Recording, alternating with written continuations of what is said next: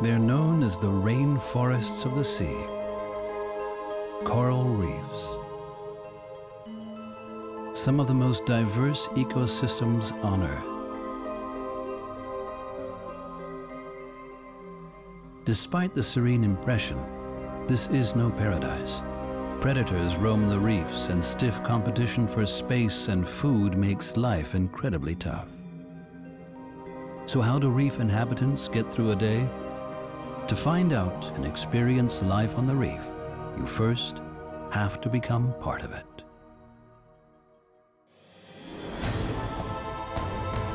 Adventure Ocean Quest. An encounter with a world under the waves.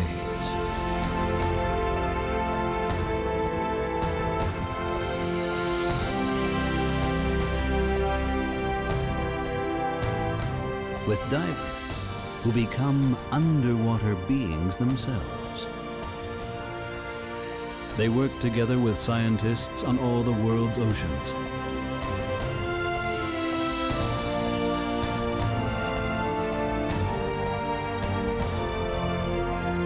Deep under the surface of the water, without a sound and without a breath.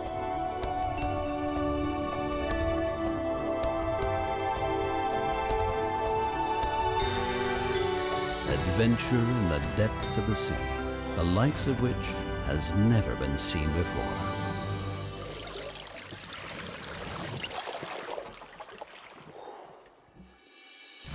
The South Pacific, where coral reefs act as a barrier to waves and storms, a world of small islands and open sea. They form a realm of their own, which opens up to those willing to adapt to its rules. Intimate encounters with the creatures of the reefs are only possible if the divers are prepared to enter their world without the comforts of technology. This is the product of nature's luxurious bounty, as it can be seen hardly anywhere else on Earth. French Polynesia is the ideal location for marine biologists to study this highly complex ecosystem beneath the waves. That's why Moorea is the base for French and American university research stations. This is their starting point for research excursions into the tropical sea of French Polynesia. This time, they've teamed up with the French underwater cameraman Christian Petron and two underwater specialists, the world-class freedivers Frédéric Bouil and William Winram. The two divers work as a highly experienced team and can rely on each other in every situation the sea might throw at them. They know the waters of the South Pacific well. Diving here with whales and sharks is nothing new for them. Fred has come here to meet Professor Serge Plan on Moorea, a French researcher specializing on the underwater fauna of French Polynesia. So Fred, I'm glad you're here in Moorea. My interest in having you here is your capability of staying in the water without breathing for some times, and especially regarding the analysis and the survey of the behavior of the fauna we have on the sea. And you think as a freediver I can help you with that? The interest is that for doing sampling, you can always do that with doing bubbles, with scuba tank on the classical tool. But as soon as you're looking at behavior, as soon as you're interested in how a fish or how a worm or how a shrimp react towards another one, or towards regarding reproduction or regarding some kind of activity, the noise that bubbles are making are suddenly, and it's been shown that it's disturbing partly this activity, and it's also then difficult to really understand what is part of the natural behavior from what is a part of a reaction of the behavior related to bubble. The disturbance. The disturbance. So.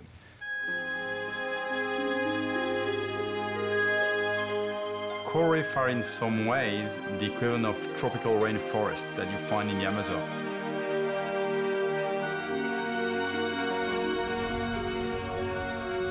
Coral reefs are supposed to be the sources of high diversity ecosystem. I'd say that the reef itself, it's based on a few animals that are numerous in numbers, but they are creating themselves a high diversity pool. It's known to be about 20,000 species of fish. That is almost 50% of all fish inhabiting the earth, just in coral reef. But correlated to that, it's only about 1,500 species of coral. So it's a few number of species of coral creating a huge diversity. And actually there is now estimate that there is already 20% of the reef that are gone. And there's about 30 to 40% that we think they're in high danger of disappearing. And then the rest that is more or less going a little bit better. Corals are the building blocks of the reef, but are highly sensitive to temperature fluctuations. That's why global warming could be particularly harmful to them. And once they've been damaged, recovery is a slow and unpredictable process. It creates a disastrous chain reaction. Once the coral is gone, all the species that depend on it will also disappear.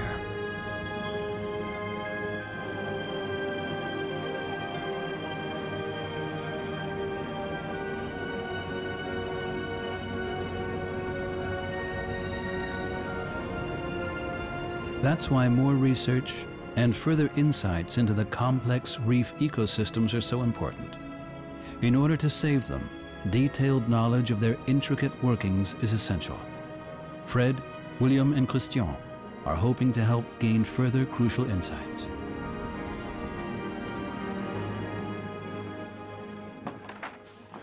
The team gets ready for their first reef dive, a night dive.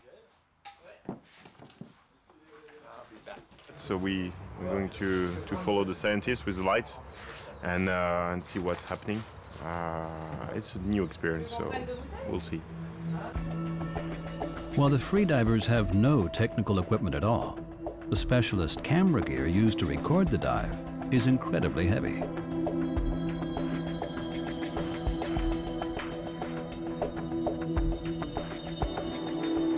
It's dark. Night diving is dark. There's no light, so you have different animals that go outside. Some animals are sleeping, some animals are more active, so that's the main difference. In terms of diving, it doesn't change anything, but sometimes it's nice to do some night dive. It's not my favorite thing because I like to enjoy the scenery more, but it's fun from time to time. And here I think we'll have very good condition on a shallow reef, so it's going to be a good dive.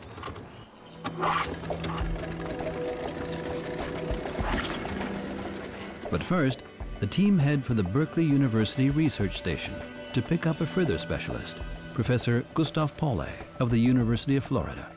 He is an expert on invertebrate animals. There will be no moon in the sky tonight. Ideal conditions to observe a very special event, the arrival of new reef inhabitants in their millions. This night is of particular interest for Gustav Paule.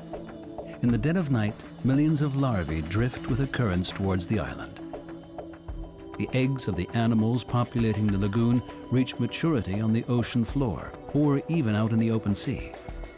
Now the freshly hatched larvae are ready to return to the lagoon. Drifting on the currents under cover of night, they do what they can to avoid falling prey to larger predators. The reef itself is not very impressive, but the tumbling clouds of larvae are breathtaking. A few years ago, the corals here fell victim to an invasion of crown-of-thorns starfish that feed on the delicate coral polyps. It's been a recurring problem in French Polynesia. Corals on several reefs have already met the same fate and have been almost completely wiped out.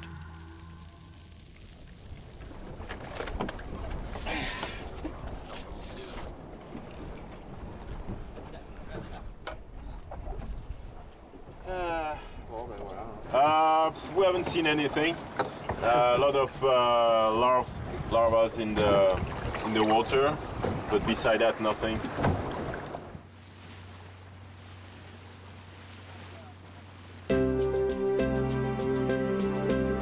The following day, Fred meets up with Professor Paulet. The larvae may seem insignificant, but they form a vital part of the scientists' plan to understand the entire coral reef ecosystem. What are you doing? Looking at some larvae. Oh, the larvae we cooked yesterday during the night dive? Yeah. Oh, okay. So there's a whole bunch of different species. These are some of the samples in here. Yeah, there was a lot of larvae really big in the ones. water. And these are for larvae, larvae of marine life. This is very large. Yes. So most things have tiny larvae, but these are for stomatopods, mantis shrimp, the big prawn killers. And these are probably about an inch long, more than an inch, Yes. 2-3 centimeters. And there were lots and lots of them coming in on the reef. So we got a really nice sample to play with. Nice. So we'll see what kind of species they are and how many we got, and preserve samples from everything, and then get some images of them and get DNA samples. Okay? So we'll get a little bit of everything. Not much on the reef though, but... Not this time, no. Yeah, no, but in open water it was just crazy. Yeah. Well, this reef here has died in a lot of ways because of the crown of thorns, acanthaster. Yeah. So the corals are too few and far between. So even when they spawn, it's not going to be exciting. No. But I'm hoping that when the worms come out and the sea cucumbers come out, it's going to be good. So. You go back in? Yep. Yeah, tonight? Of course. Yeah. Every night until... Well, for a couple of nights. I got Okay. 2 more nights before I have to leave the island. So true. it's run out of time, but at least we're here for this cycle. So Nice. want to take advantage of it. From Maria, the team move on to the next station of their mission, Rangiroa, the biggest coral atoll in French Polynesia. Atolls are the remains of old islands that submerge beneath the waves, while the surrounding fringe reefs continue to grow upwards. Rangiroa is a ring of 240 small islands, 80 kilometers long and up to 32 kilometers wide. The team is heading to a particular place, Le Faille, or the break. The reef has literally broken into fragments here, and the resulting underwater landscape of caves and canyons has given rise to a new ecosystem. The origin of this deep crack in the reef is still unclear. And here it looks like you have the reef and then you have a sheer drop. So we'll have a big wall and we'll see what kind of sea life we find. Maybe we'll find some pelagic fish coming in to hunt, but probably not this time of day, but you never know. So it's always interesting.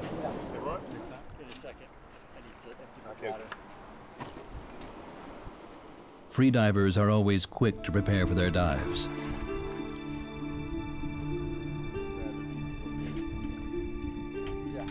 Le Faille lies right in front of the Blue Lagoon, a protected area that is home to a myriad of bird species. The reef here is incredibly shallow, and Fred hovers at the water's surface to take in its natural beauty and sheer diversity of animals.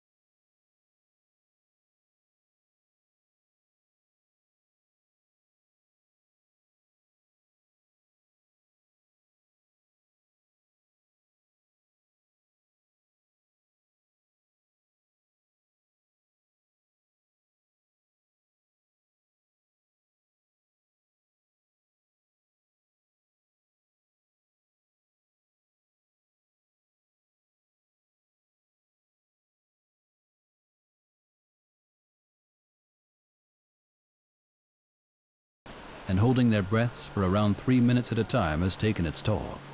Time for a well-earned rest. But as the day nears its end, it's only the beginning for a very special event on Rangiroa. The traditional Rangiroa dance competition.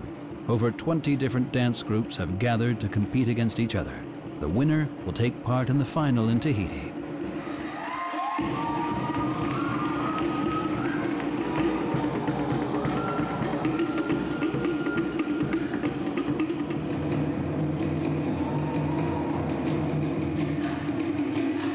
This spectacle is far from just a tourist experience. Dancing is a big part of life here, and everyone takes part, women, men, and children.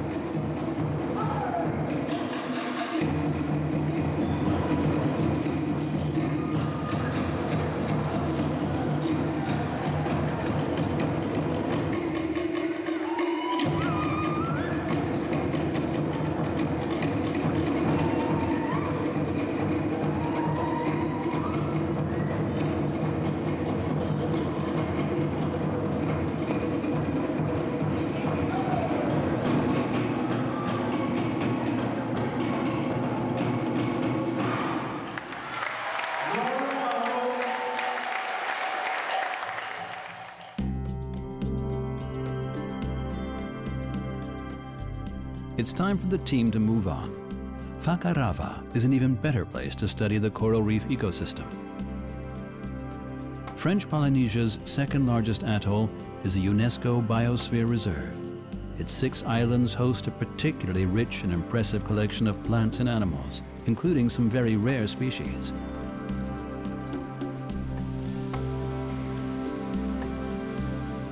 This reserve isn't just designed to protect nature. For the people of these flat atolls, it's supposed to facilitate a lifestyle in harmony with nature that also provides a secure resource base for the future of the islanders.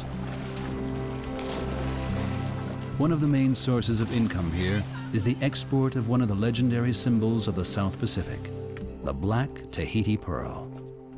Fred meets up with Maitata, one of the divers working on the pearl farm of Fakarava.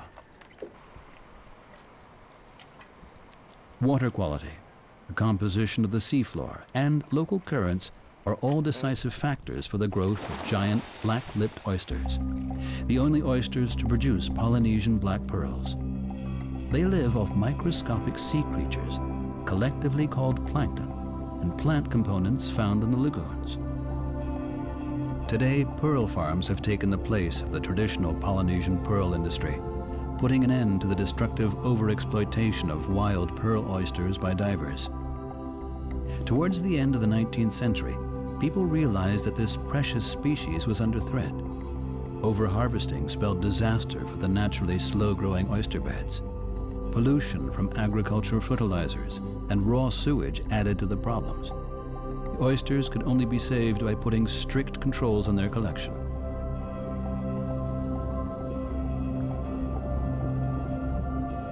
The value of individual pearls range from $100 for a small pearl of average quality to $10,000 for a perfectly round pearl with a diameter of 19 millimeters.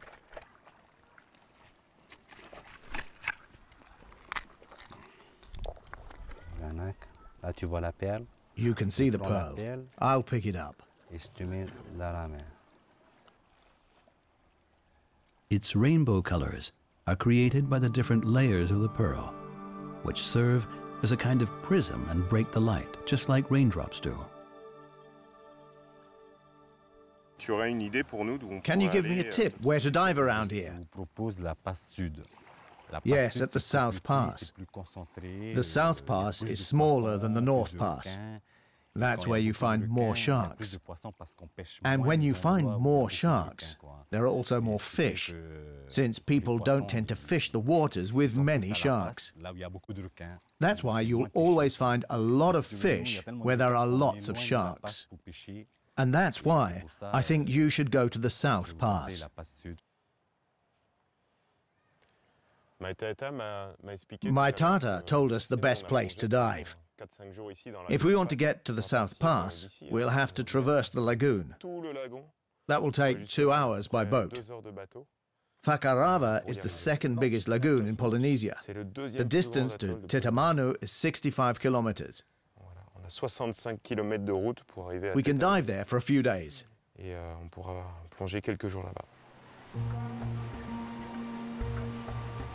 The team decide to take their chance with Maitata's tip-off and soon get on the way.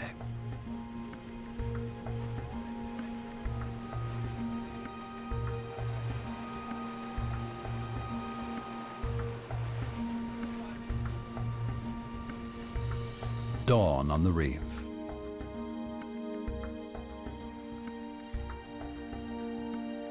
It is 5 in the morning. First light bathes the shore. The team is ready for their first outing. But the weather isn't exactly as one might imagine the South Pacific. Despite this, the divers try to stay optimistic.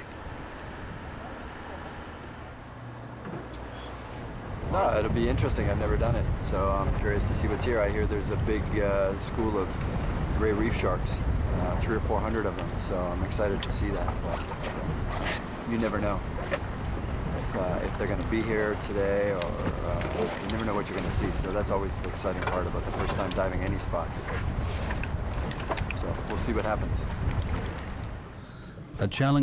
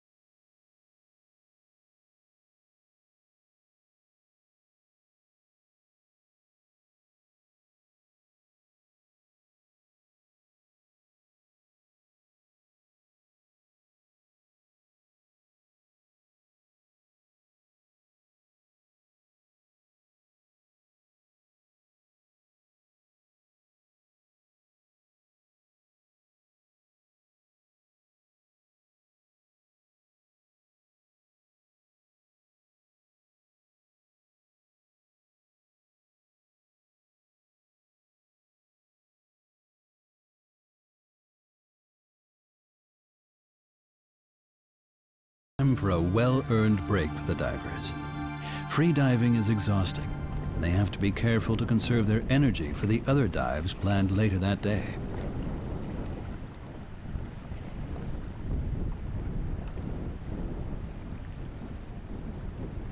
There's fresh hope that the weather might clear up in time for their dive at midday.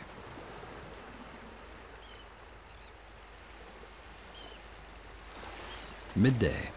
Temperatures have risen to their daily maximum, and it's not just land animals that are having a rest.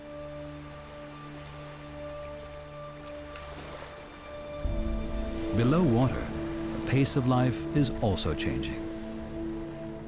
The sun is of the utmost importance for the reef. As the corals grow, they need light to accomplish this feat of engineering. Reefs are essentially like metropolises of the sea. Their builders and architects are tiny coral polyps that live off plankton floating in the water.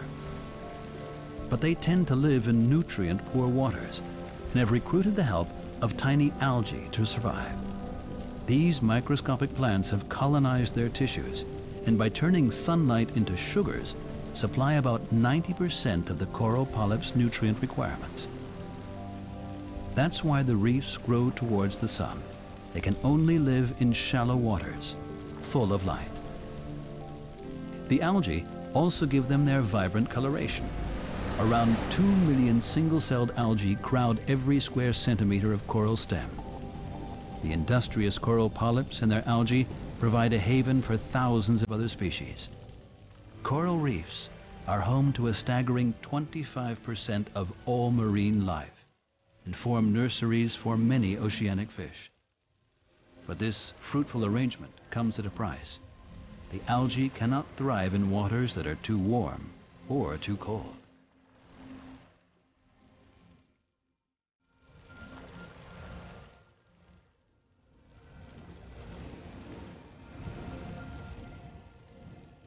Many fish are now having a rest.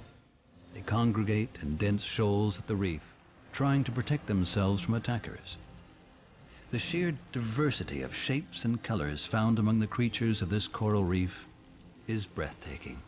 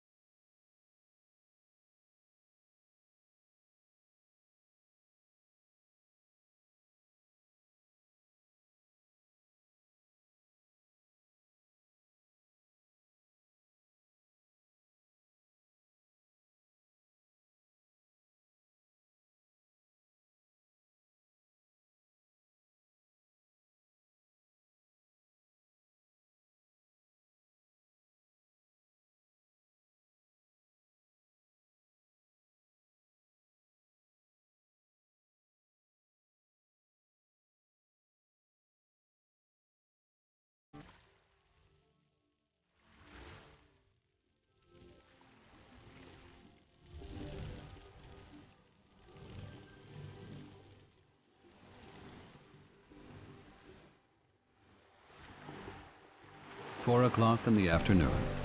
Clouds begin to darken the sky once again. Filmer des animaux, c'est toujours It's never easy to film animals. We have to pay attention to a lot of things. The weather, the animals.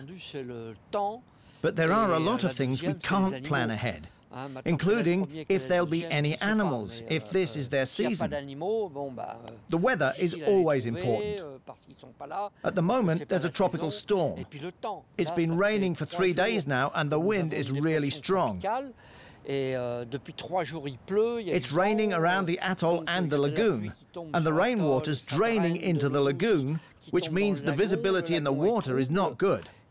All of these factors combined make our work very difficult. But today luck is on their side. The weather improves again, and the team can start another dive. They want to check out a number of locations in the Reef Channel to see which animals are active here.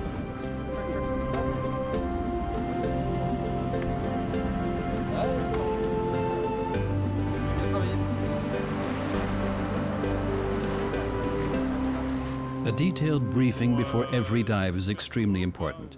The divers have to take note of the currents, which shift their direction and strength throughout the day. A strong current also saps a lot of energy, which in turn means higher oxygen consumption. For free divers, this is especially important, since it can seriously compromise their safety. Free divers can quickly get into the water without much preparation, check out the situation, and return to the boat. They should be able to get a good all-round impression of life in the channel. At dusk, Fred wants to observe the reef sharks. The channel is extremely busy. These green chromies are on their way to spawn en masse.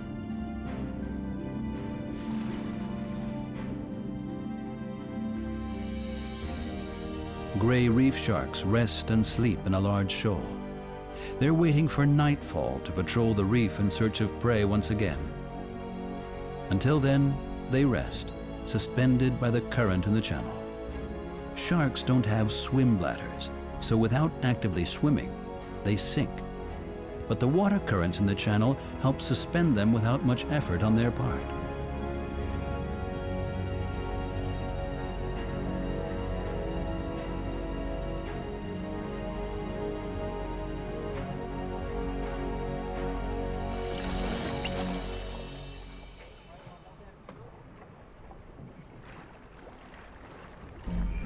Another dive, and the team come across white-tip reef sharks. Fred and Will are able to approach them without spooking the animals in the slightest. These sharks are very different, able to lie on the channel bed to rest because they can actively pump water through their gills to breathe. Other types of shark have to keep swimming to get enough water through their gills.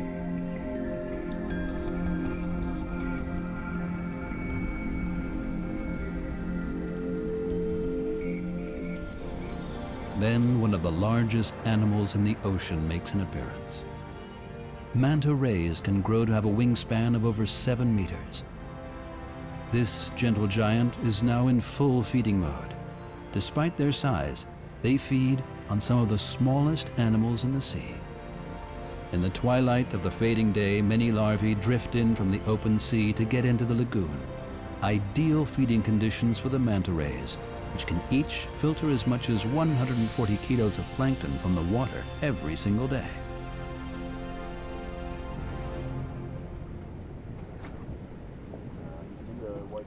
Fred and Will return to the boat to wait for the sun to set.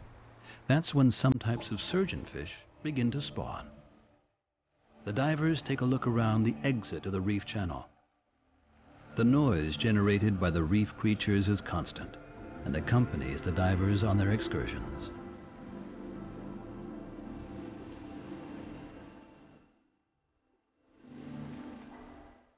With the changing light conditions on the reef, a different set of fish emerge from their daytime hideouts.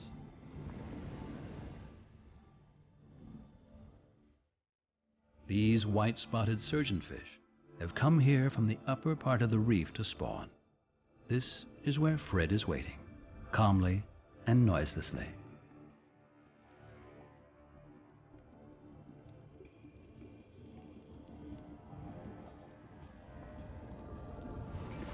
A spawning frenzy ensues. The females swim upwards and expel a cloud of eggs. The males follow quickly to fertilize them. In the twilight, white-cheeked surgeonfish show off their elaborate mating dance. Filefish too have gathered to spawn.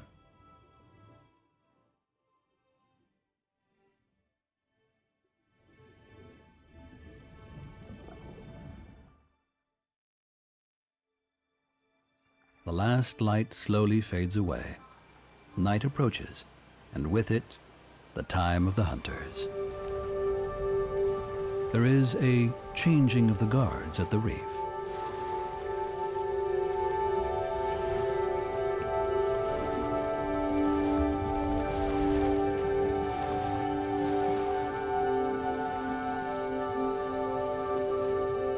The fish shoals that gathered to rest and seek protection from daytime hunters are now ready to turn stalkers themselves. Time for day-active animals to seek suitable hideouts. If you want to survive the night, it pays to find a way of making yourself invisible to the night stalkers.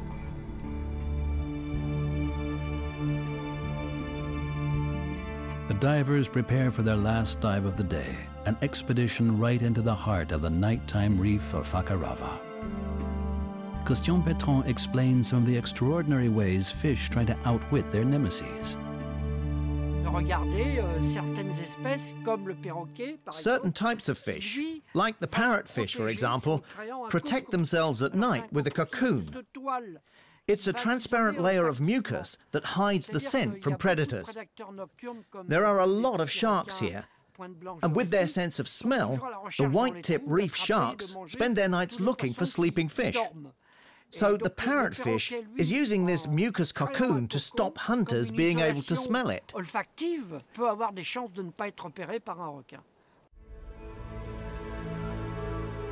The change from twilight to nighttime happens quickly in the tropics.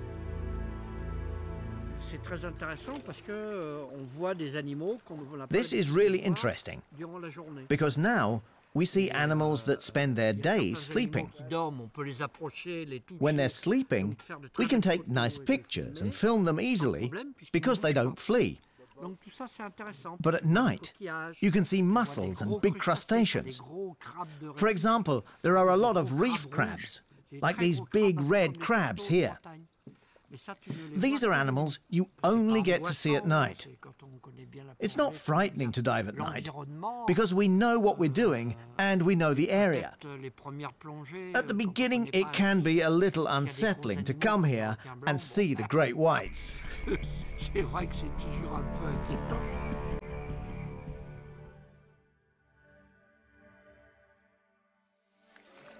Wait, hang on a second.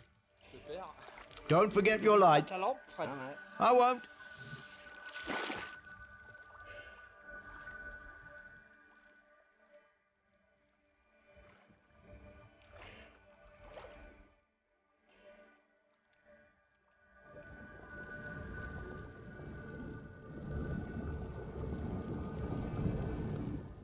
Underwater, visibility is now extremely limited, and the divers have to use lights to find their way.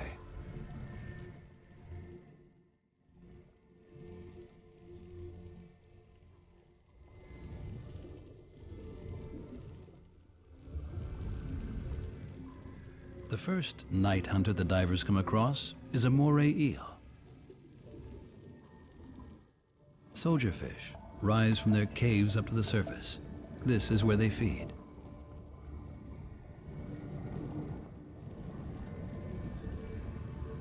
Sleeping fish now have to worry about nurse sharks, and the seemingly placid groupers show their true colors.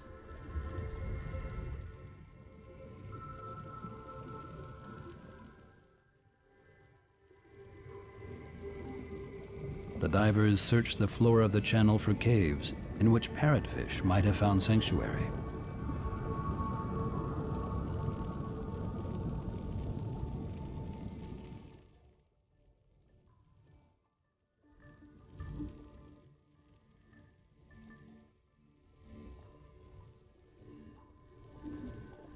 They do well to withdraw deep into the caves to avoid becoming somebody else's dinner.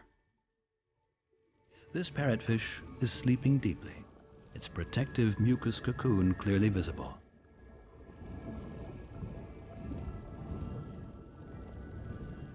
But will it be enough to shield it from the thorough attentions of this nurse shark? This predator seems intent not to leave any stone unturned in its search for prey.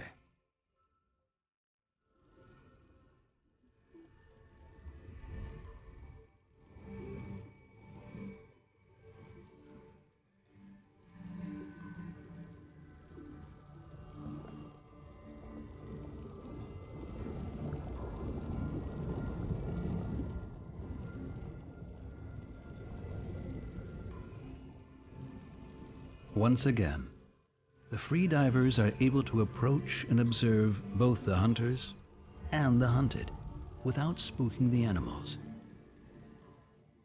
The behavior they witness is natural and not flawed by outside influences.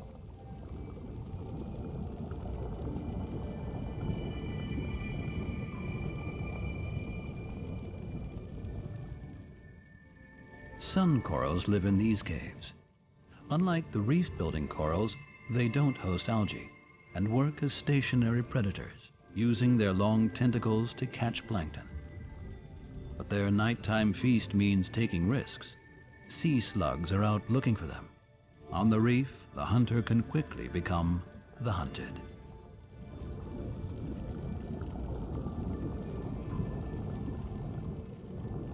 It's time for the divers to finish their expedition. It's been an exhausting day, spending 24 hours with the inhabitants of the coral reef. The sheer diversity and density of life on these reefs throughout the different stages of a single day has been overwhelming. In places like Fakarava, it becomes clear just how important it is for humanity to conserve these last few Edens left on Earth.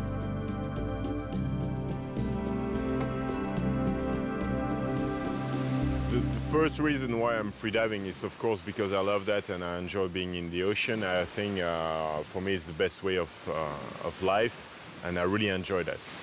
But the second reason also, and that's mainly why I'm working with scientists and I'm trying to spread the information, is somehow to contribute to help for the protection of the ocean, of course.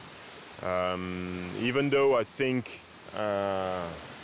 it's getting urgent to do something, if not too late, I think it's important to contribute. That's my contribution. I'm doing it really for the protection of the animals first, for their right to exist there, just to be there as animals like they've been for millions and millions of years. I'm there to help the animals to be themselves.